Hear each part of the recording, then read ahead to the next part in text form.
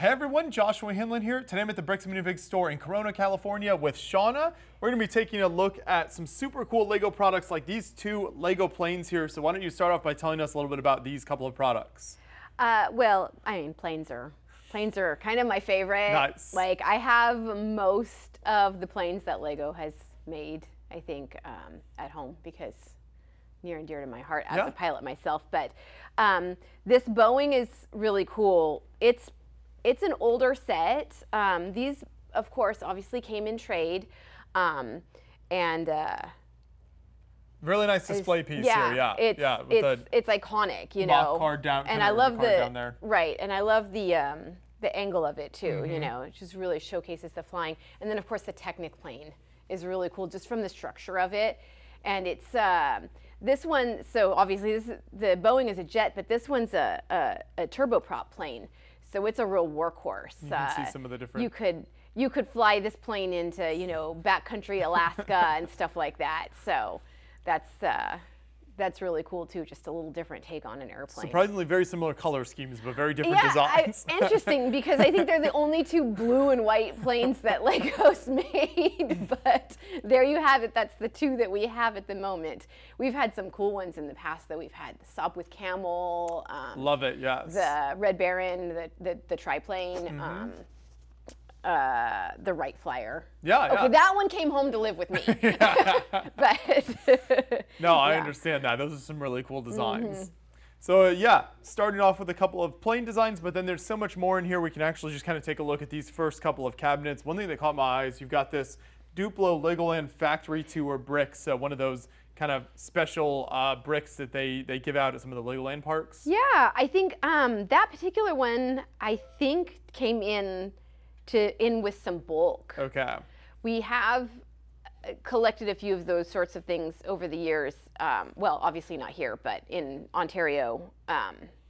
We've only been here since January. Yes. So, but just that they come in and they're really cool. They're fun, unique pieces of history, buttons and special bricks like that and whatnot. So those are really fun. For people who aren't familiar, you guys also have a Bricks and Minifigs store in Ontario, California. So for people who are in that area, you can also check out their store over there. The Mama store. There you go. That was the Mama store. That was the original. The baby store. Yep. And obviously, one of the cool things about Bricks and Minifigs stores is the selection is always changing. So here and at the Ontario store, there's always going to be different stuff coming and going. Yeah. Similar things, but also things that are unique and different for each of the locations. And that's not just ours, you know, that's everybody's locations. It's really fun. So what are these parts over here? So we have some wheels and, you know, things like that, obviously, that for anybody who's looking for special pieces, part of our premium bulk. But also one of the sought after areas here in premium is the Bionicle pieces, because people love Bionicle. The classic, right? They love to make their own Bionicle or find that missing piece to their set. So the Bionicle parts are always popular. Do you get many Bionicle sets in, or is it a lot of the parts? Or we get sets from time to time. They come in waves. A lot of times we'll get multiple sets at once with Bionicle, and then they last for, you know, 2 or 3 days. Word gets out and then they go away because Bionicle is wildly popular. So, As we move over this direction then, you've got your bulk tables here. So tons of pieces to pick through and just a huge variety in here. What's the longest time typically that somebody will spend here? What are some of the times you've seen people spend picking through parts here? I think the average time is in the hour and a half range, but we've definitely had people who are here all day. And they know, like, especially some of our people that come here regularly for bulk, they know they just hop in the party room, grab themselves a chair and come out here, because there are people that will literally sit here and go through in their methodical fashion every inch of all 3 tables. Are people like that usually looking to complete a set, or is it like custom mock builders? You know, it's both. Okay. I have people that come in here with lists of parts that they're looking for, whether it's from a set that's created by somebody else, or to complete a set that I think somebody came in here looking for pieces for a greengrocer. things like that, but also people that are mocking for sure. Between here and Ontario, because we're both Inland Empire stores, so they split. We share back and forth hosting the Inland Empire lug group. So a lot of those people will obviously make their own builds and whatnot, and so we'll always do something special for them for bulk too. Perfect. That's so really they'll come cool. in and work on whatever their next project is, and then they come show it off. It's all fun. Yeah, I've always thought that Bricks Minifigs stores are really kind of uniquely situated to help out like mock builders, both with like finding pieces, just the physical space of displaying things and stuff. Yeah. We'll see some custom builds later on. Yeah. But in this corner over here, you've got a lot of your certified sets. Yes. So how do these work? So certified is something that's, I think, really unique to Bricks and Minifigs, because obviously we have the same thing that Lego store has and all that, and that's fun, but it's not the shining star. You want a Bricks and unique Minifigs. experience. We have coming the in here. retired sets that you can no longer get at regular stores, and then we have the certified sets. And certified sets are when we've taken a set that's been built before and taken it apart, counted the parts, and then we also put them back in the numbered bags that Lego originally have them in. So to bring it back to the original building experience. Sometimes it'll be back in its original box, like this one. We have the sticker on there saying that we've certified it, and we can, say if we got it wrong, we'll shame that person. Hopefully it wasn't me. But sometimes we don't get them in the box, but as long as we have the instructions, then we can put it back in with the instructions in a box. And we have the bags all numbered and everything, so that it's back to that, fun, like new building experience. Making it as close to the original building experience as possible for people. For something that, you otherwise can't find or would be out of your price range, possibly, because certain things, we don't have a whole lot here right now. I think Ontario has a few of the older Star Wars sets, though, that, like, if they were new in box, they'd be way out of reach for some people. But if they've been certified, you get the building experience, but at a price point that you can afford too. So just making sure there's something for everybody, Absolutely. As we move further down here, you've got this great glass cabinet full of kind of Harry Potter and Technic. We were just at Universal Hollywood yesterday, so we were appreciating all of their Harry Potter world there. Yeah. So maybe if you're like us and you come out to California, visiting some theme parks, and then you want some of the Lego sets to go with it, you've got that. Especially this Diagon Alley. This is a really, really fun set. There's a lot of, especially I feel like if you see inside the buildings, there's a lot of fun, little things that you recognize from the parks or the movies or the books. And stuff. Exactly. Or the books if you're a book fan as well. So yeah, those are always super fun to see all of the little bits and pieces. And then the huge Technic models down here as well. Yes, you got the supercar Very there. impressive.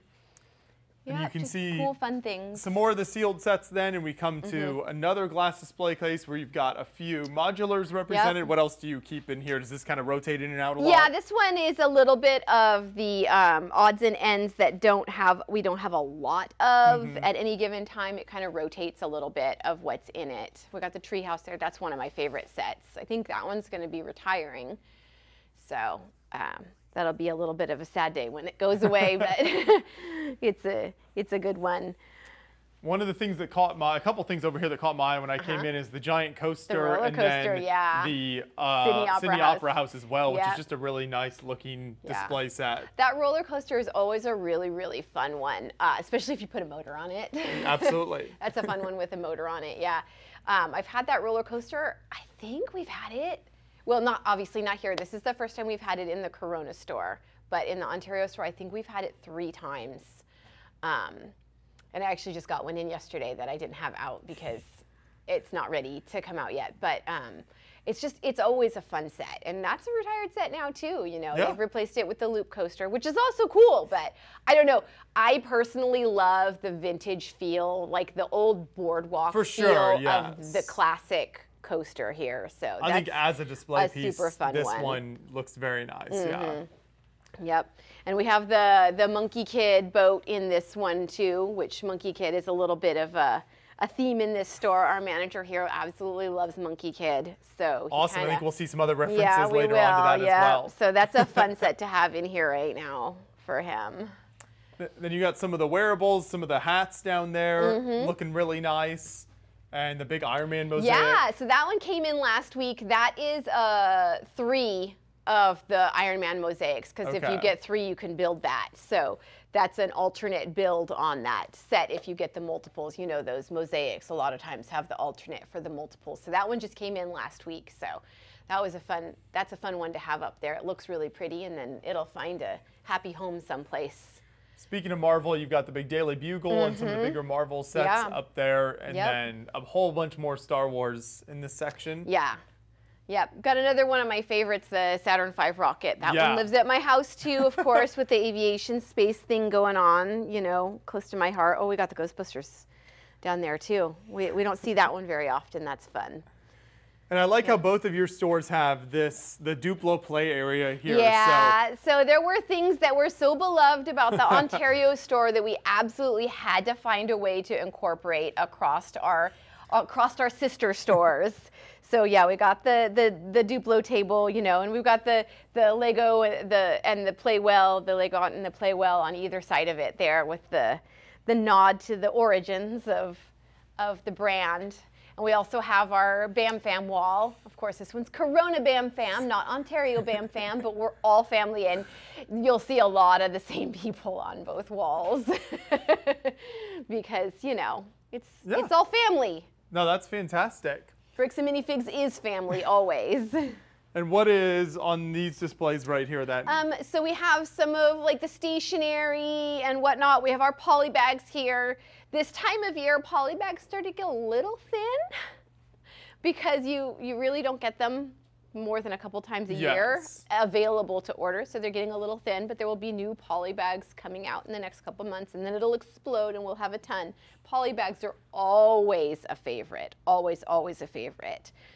So, you know, it's a good thing to have. Easy, simple for kids. And that takes us over here to this wall where I love the calendar and the map, which I think is also something you've represented over at Ontario. Ontario, that's another thing that we wanted to have the same. You'll notice that we have our BAM wall, our Duplo play area, our calendar, and our map and our party space are all the same between the two stores because, you know, that's us. That's our personality. And then there are unique things that are different about each of the stores, you know, just because they're not the same store. Absolutely. And tons more minifigs here. What is this case right here? Those particular minifigs? Actually, I think one of those is a Monkey Kid minifig, obviously, because we love Monkey Kid. But mostly they have that there to show off the tricked out bricks cases that we carry, because those are just really, really nice cases. So yeah, just kind of see what you can do with it. We've got another one in there with the Cloud City Boba Fett. How often do you get something like that into the store? Is that pretty rare? It's pretty rare. So we've had that. This is, and we just got him yesterday, but this is our second time seeing him. So we've seen him once in Ontario about a year and a half ago, maybe. Yeah, about a year and a half ago, I think we had him in Ontario, and now we have him here. So Corona's happy to get their moment to shine with that iconic Cloud City Boba Fett with the beautiful arm printing. And, absolutely. Yeah, he's got his little box there because he's extra special there. And you mentioned the party room, so we can start heading that direction, kind of take a closer look at some of what you've got back here. But I also like these builds that are on display kind of in the dividing area here. So does that stuff switching it out? Is that employee builds, or where does that come from? You know, some of these signs came from the original Ontario location because we had to move out and we were kind of in limbo when we opened this Corona store. So we brought them here and kind of duplicated and split and broke off. But we just thought it was just a really fun way to fill out this divider between the party space and the rest of the store. And so, yeah, the signs pretty much stay, but sometimes other things hop in between. No, that's really fun. And this glass case back here, I noticed some custom builds. It looked like maybe customer builds. So what is the story behind this? So this is, I mean, obviously you have the Monkey Kid set in again in here because, again, our manager absolutely loves Monkey Kid. I think a lot more up top there as well. Yeah. So, you know, this wall here is a real testament to making lemonade, because when you're doing build out of spaces, permitting can be a nightmare, and anything permanent requires more permits. So with this wall that we built to divide our stockroom and everything, as long as it was not a complete wall, we didn't have to permit it. And it just gave us an opportunity for this fun display. And all of those builds up there are all from our team. It's all stuff that belongs to them. Some of their favorite builds, including the Dobby Ninja mech. The Dobby Ninja mech that was created. I'm not sure I'll ever fully recover from that, but shout out to whoever built that for the creativity. That was built by Max. And yes, I'm not sure whether it's wonderful or terrifying. You know, it's great. Just in case you missed the tie-in, there's a minifig version down there as well next to it. So you know, it continues. I don't know when that got there. I hadn't seen that before. That must have got there over the weekend when Max was here. But yeah, so in the case, we have obviously those sets, but we also have some mocks in here. We've got the Chick-fil-A logo because we have Chick-fil-A right here across the parking lot. I love it. I noticed that walking over here. Yeah. So we've got some mocks in here, and then some of these couple shelves here is when we do birthday parties. I know some of the other Bricks and Minifigs have like the derby track, and we don't have that at our stores. We do more of a build challenge, like a Lego Masters build challenge style thing. So we find out what the kids' favorite theme is, and then we do a build challenge based on their favorite kind of Lego, and so then they get to, you know, name their builds, which I'm serious. The names that these kids come up with is my favorite part. We also do build challenges for the kids every month with a small prize for the winner, which is also a lot of fun. So kids get a taste of that like Lego Masters feel, you know.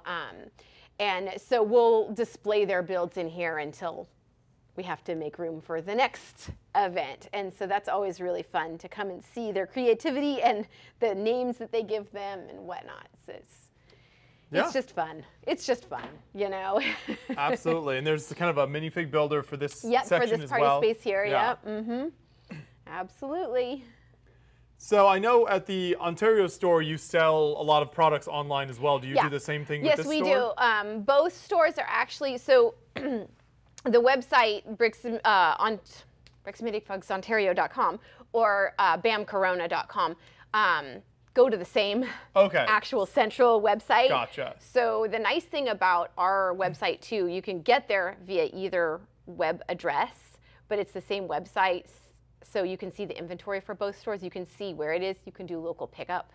And you can actually choose which store to pick up. So if you're closer to one than the other, you can just choose that. And then we'll just, if it's at the other store, we'll just move it. Because as you saw, we're close enough that we can, you know, throw it in the car, and the next time we go across from one store to the other, we can take it to the most local store for pickup. So that's kind of cool. So perfect. Yeah. And then we saw the calendar here earlier. So for people who want to kind of keep up to date with what's going on at the store and different events, where are you most active on social media and where can they follow you? So the social media is Bricks and Minifigs Corona, Instagram, Facebook, and the rewards for the newsletter. And another thing about our Corona, Ontario locations is that unlike most Bricks and Minifigs, the rewards do cross between the two stores. So people who follow the rewards for the one and the newsletter for the one, it's the same. We cross on that as well. So different things for both stores, but there are some things that interconnect. and that's one of them. How often does someone say that they're like going, picking bulk from between both stores, and that they're just going back and forth? Yeah, I'm not sure how many times they go back and forth for the bulk, but there have definitely been many occasions where people have gone to both stores just because they wanted to, or because they've come in and they've been looking for something like, hey, we actually have it at the other store, and I'll say, well, I can get it brought down here, and they're like, that's okay, we'll just go up there. Or, they'll have been up there and they'll come down and they'll be like, oh, Link says hi, or, so on. So it's always really, really fun. Perfect. Well, we'll make sure to have a link to the website and social media in the description of this video. So for everyone watching, whether you stop in here at Corona or at Ontario, both fantastic stores.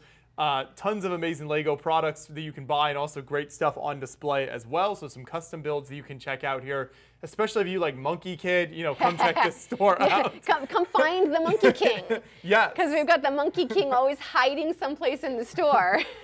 So if you find the Monkey King, you can make a minifig, right? For sure. And you can mention you saw him on Beyond the Brick and meet some great employees as well, and check it all out. So thank you for the great tour today. Of course. Thank you.